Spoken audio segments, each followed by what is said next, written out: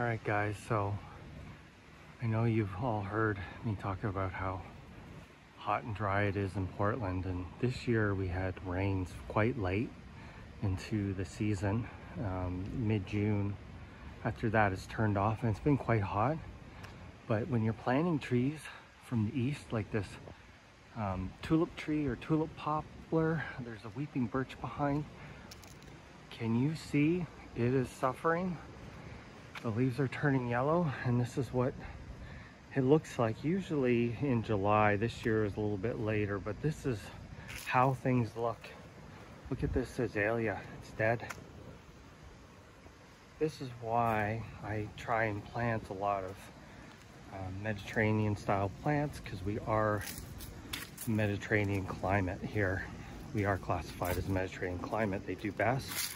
Yes, in my backyard I have that jungle garden, but that's my north facing yard and I do have it on drip irrigation. But my front yard, this is why I removed all of my kind of non-drought tolerant trees, because they suffer.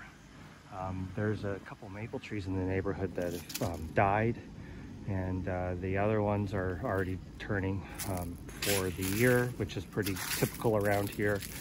In August, the trees start to drop their leaves. The ones that need water, who don't get it from sprinklers like lawn irrigation, that sort of thing. So you can see the conifers are looking bad too.